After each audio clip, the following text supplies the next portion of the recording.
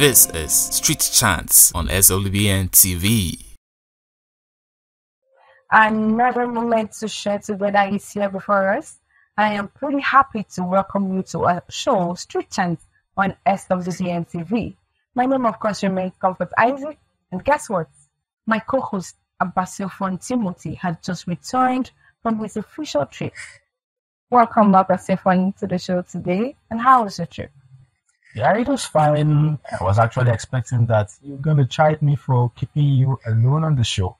But thank God that didn't happen. So, yeah, we thank God. And thanks to the Holy Spirit, it's actually good to have you. And I trust God you had fun. Yes, of course I did.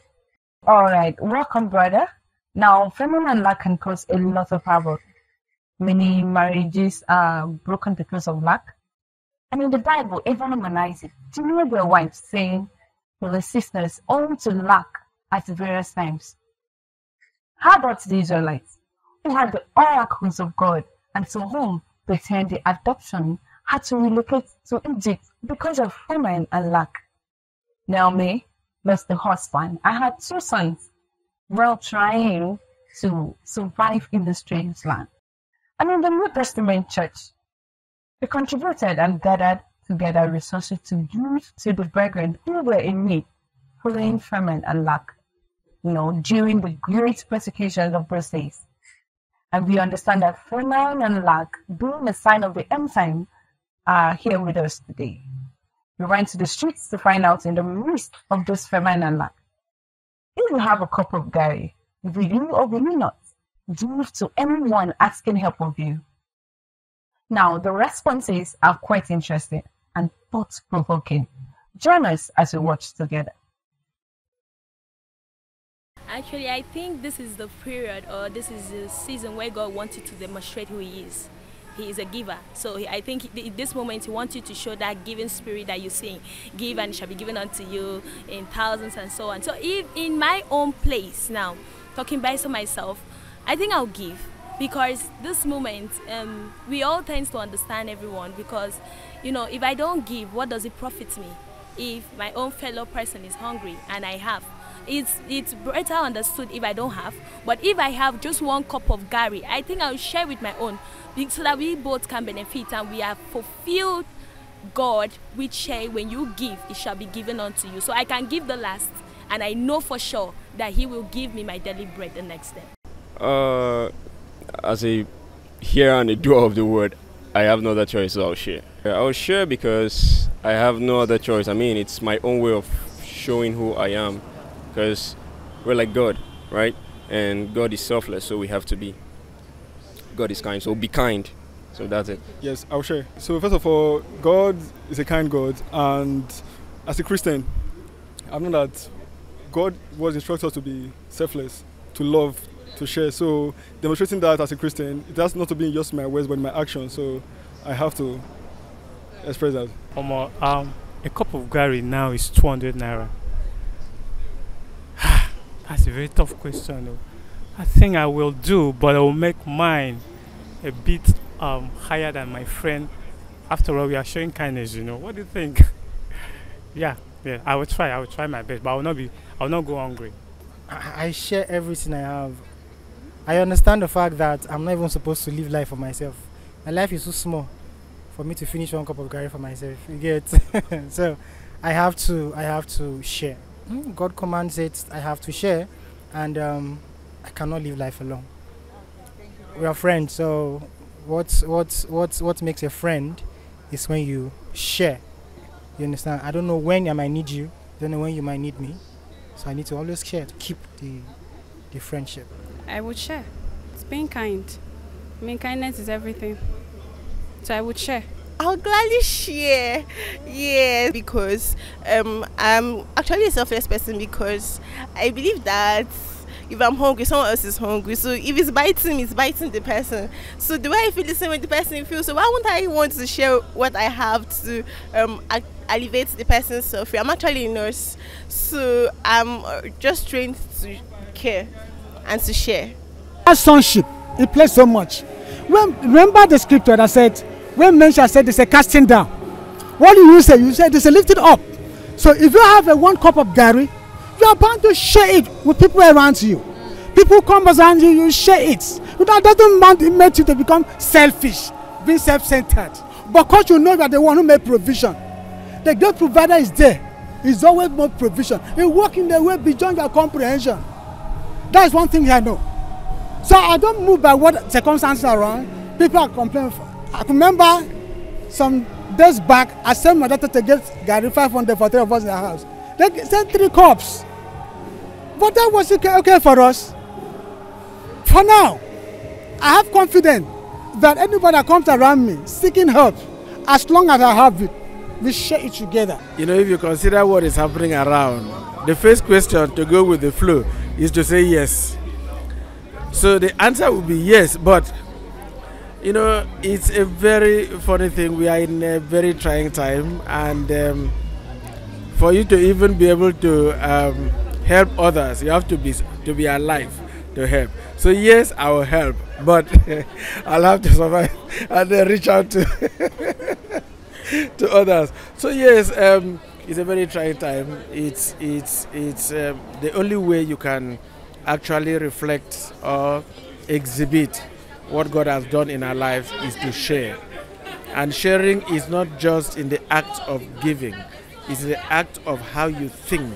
You are thinking will now reflect, will now be exhibited by the things you do, which is the giving.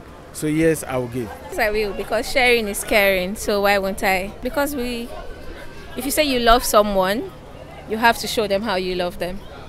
So sharing your cup of Garri is one way to show this love.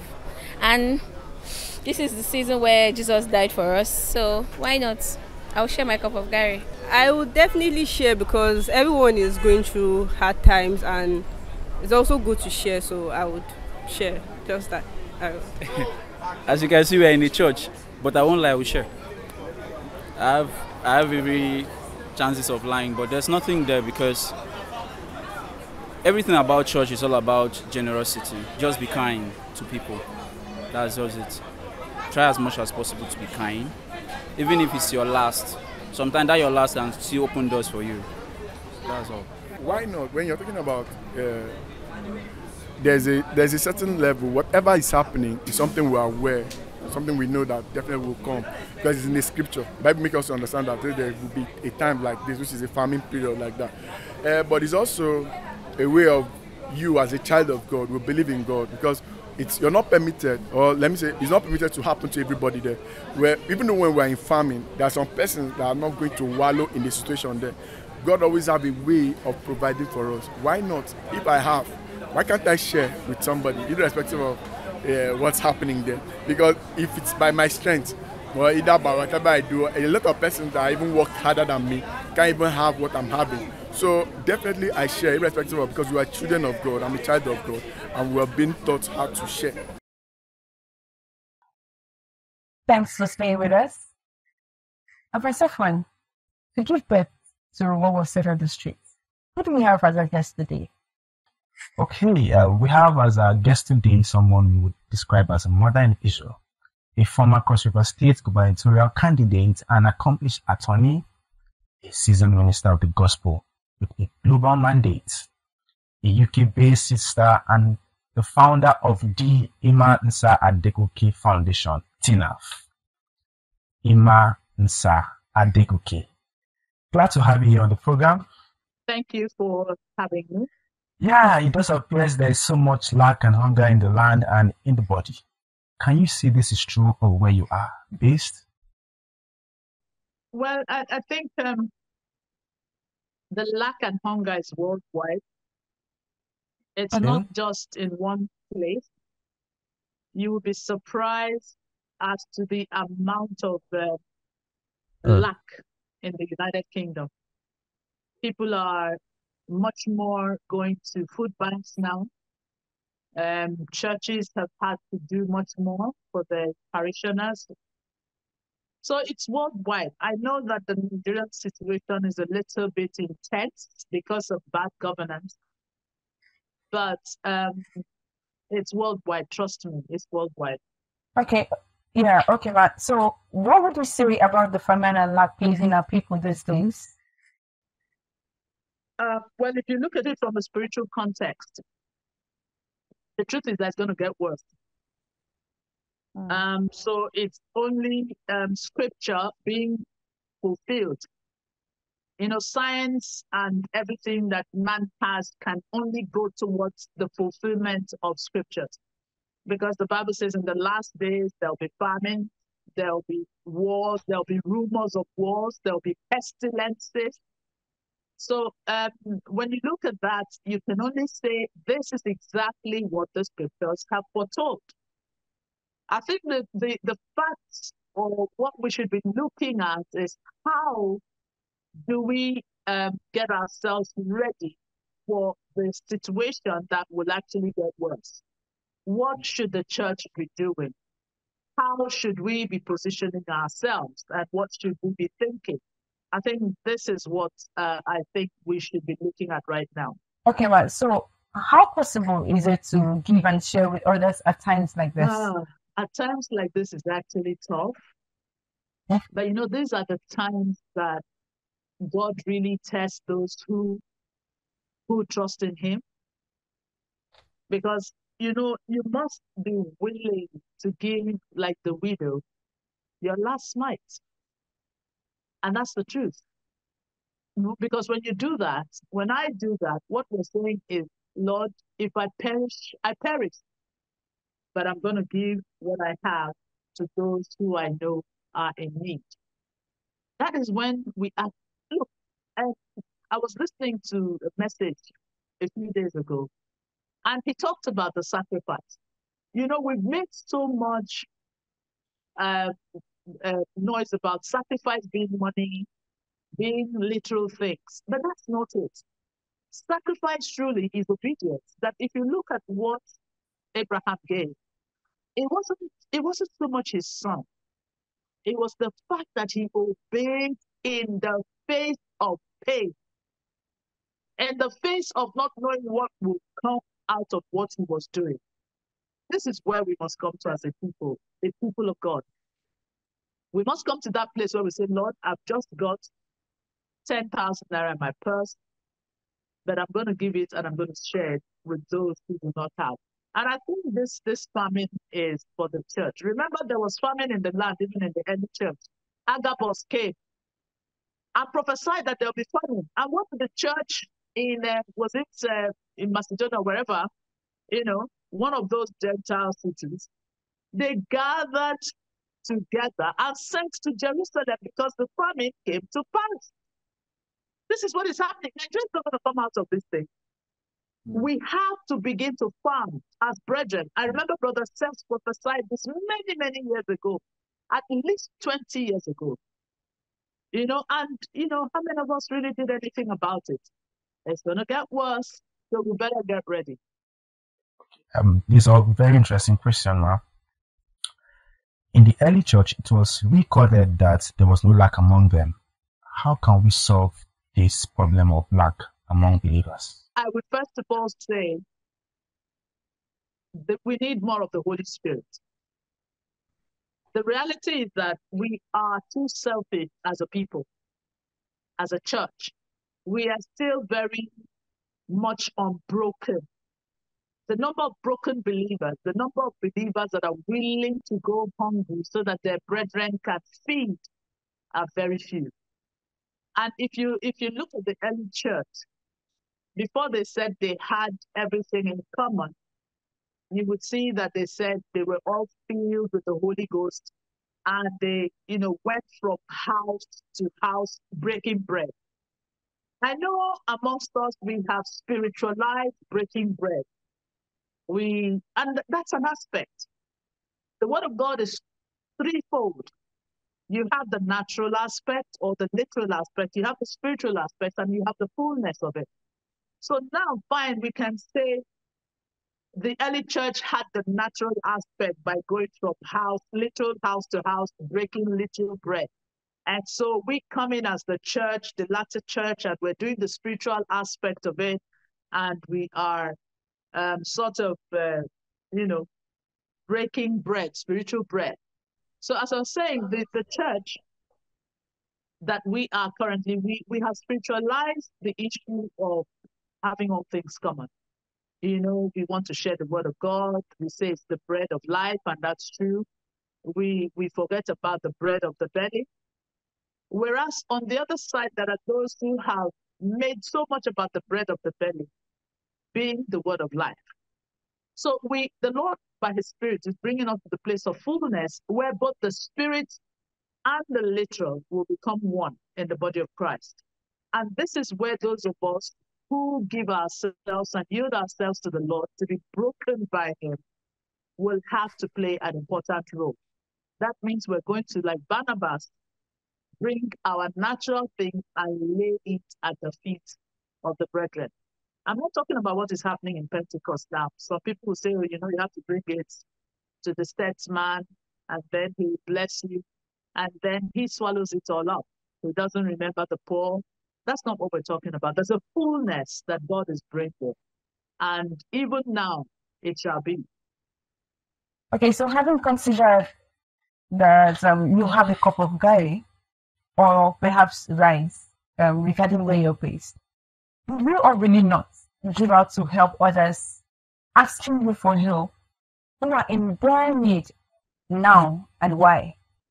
If you're asking me as a person, I think a lot of people who really know me know by his grace that that's not a problem for me to do at all. Because of the way the Lord brought me up as a Christian. You know, my formative years in him were principled and based on 1 Kings chapter 18, you know, the widow and Elijah. So I have 3 main scriptures that the Lord gave me and that founded my Christianity. One is in 1 Kings 13, the young prophet and the old prophet.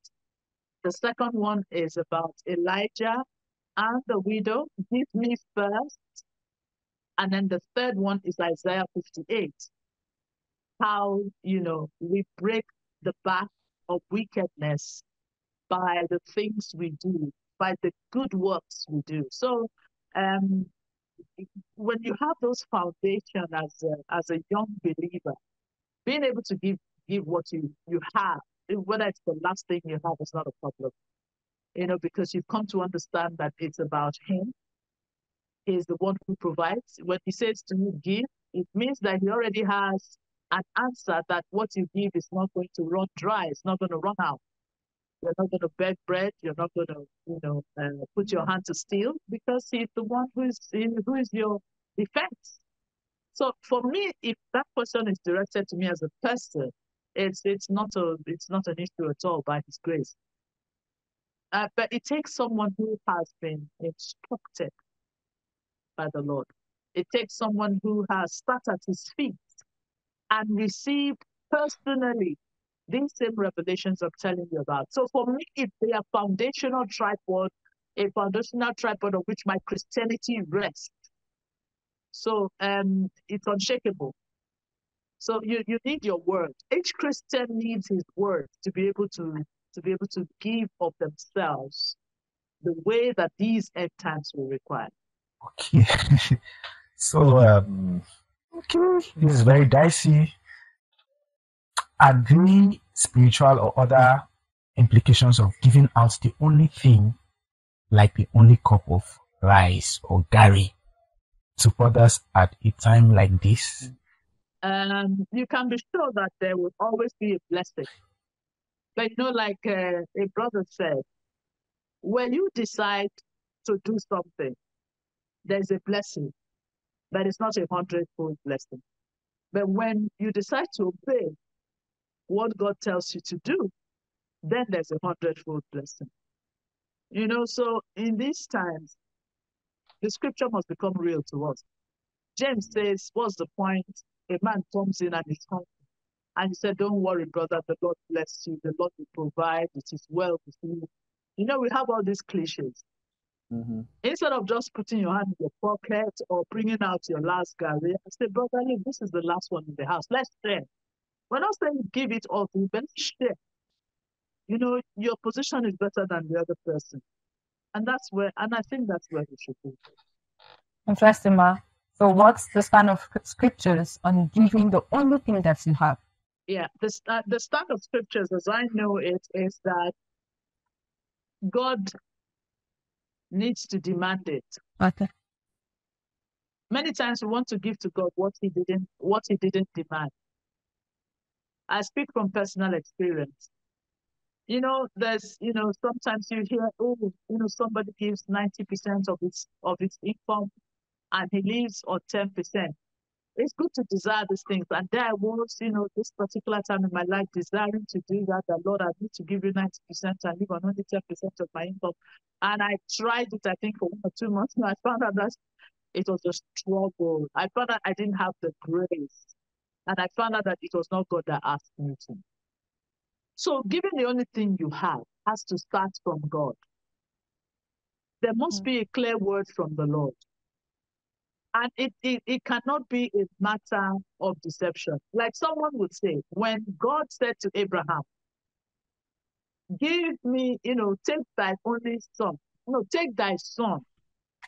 First of all, somebody was talking about how the Jewish people interpreted this thing. Whenever they put commas, wherever you see commas in the Bible, the Jewish people say that there's a conversation going on. So it's like, okay, the Lord says, take thy son. And Abraham says, okay, I have 2 sons, in his mind or something. Then he said, thy only son. But I have 2 sons, there's Ishmael and Isaac, whom thou lovest.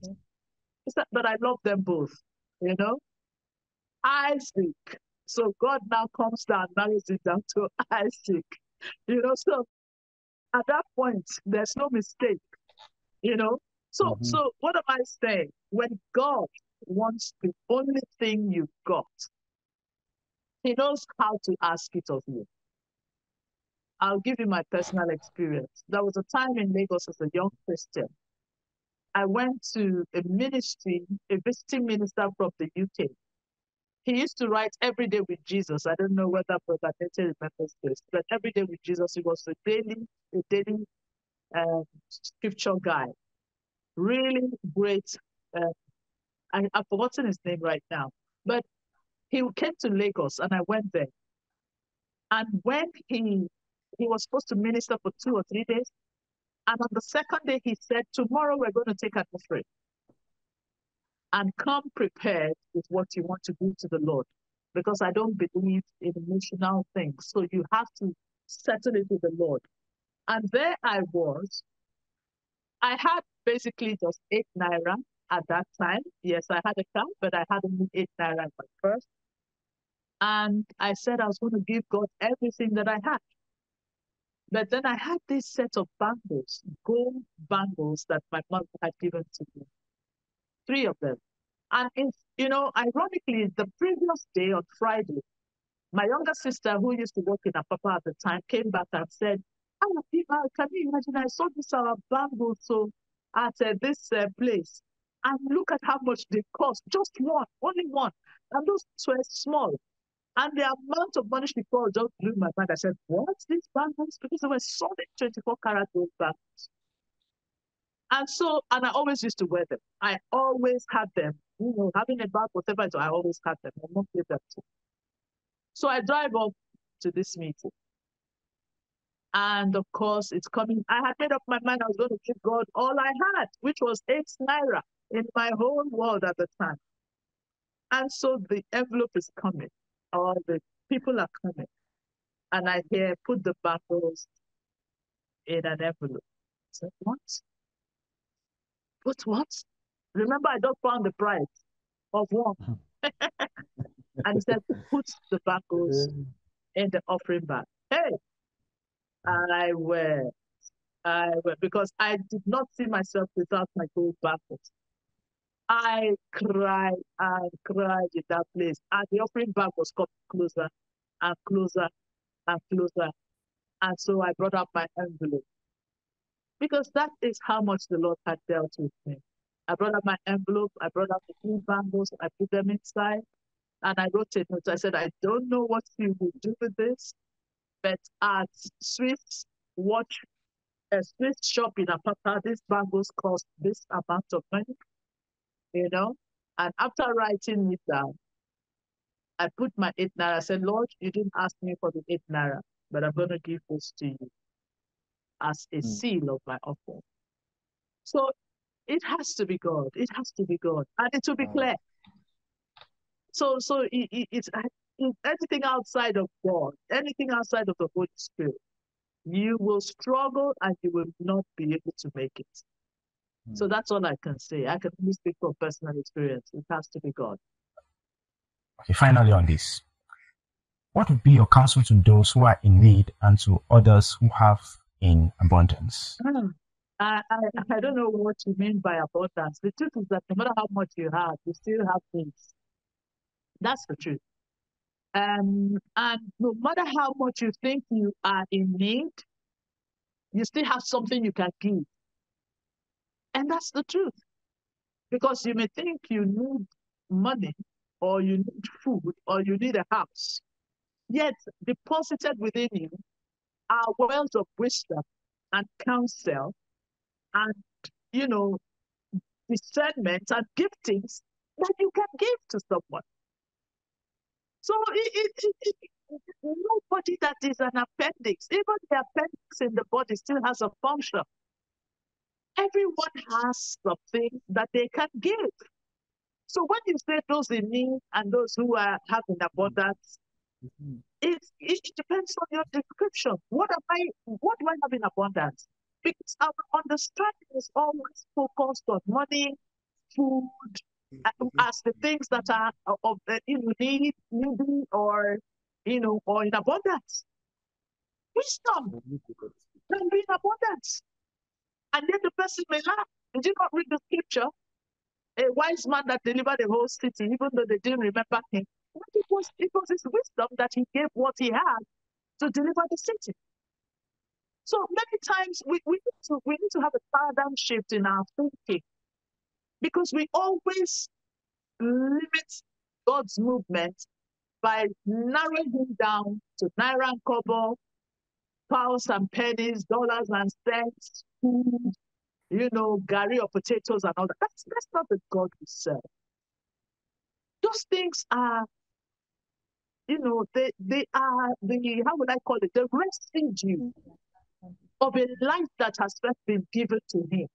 So whether you are rich or whether you are poor, in terms of material things, my counsel will be first give of yourself to the Lord. When you give yourself fully, when I give myself fully, nothing. In fact, that is when the Lord will open your eyes to see what you have inside you. That is when wisdom will come to know what to say. The woman that went to the prophet Elisha and said, "Oh, my husband was a debtor. His creditors have come." Think. She was in need in her own mind. But the prophet said, "What do you have in your house?" She said, "Oh, only this cruise of oil." So why it was just anything. Just dash me now. Just leave me. Is it just? That just was what the prophet used to bring her out of debt. And what was the trick? Give to others, pour it into other vessels. Go and borrow vessels and fill them up. And as you fill them up, life, abundance, restoration, unlimited access to whatever you need will come to you. So what do you have in your house? Whether you call yourself needy or you call yourself abundant, what do you have? Find out what you have and give it to the Lord and let the Lord multiply. Well, thank you, dear Sister Emma Adegoke, for your kind presence on our program and for your very candid contributions. Hoping you will not hesitate to grant us another opportunity of having you and your views on our program. Street Chants. It's been an honor and a privilege to speak with you, and I hope I was able to say the right things the Lord wanted me to say. Love you all. Have a blessed time. All right, we appreciate you immensely for your sincere answers to our questions. We would so hope to call upon you again to shed more light and give your views on issues that brought up for next time. Thank you, Ma. Dear viewer, let's hope you enjoyed this program, Street Chants. Let's keep it next week on this channel. Until then, be blessed now and always. We have been Abasi Ofon Timothy and Comfort Isaac. Thanking you for watching. This is SWBN TV. Do like, share, subscribe, and comment for our channel. Goodbye.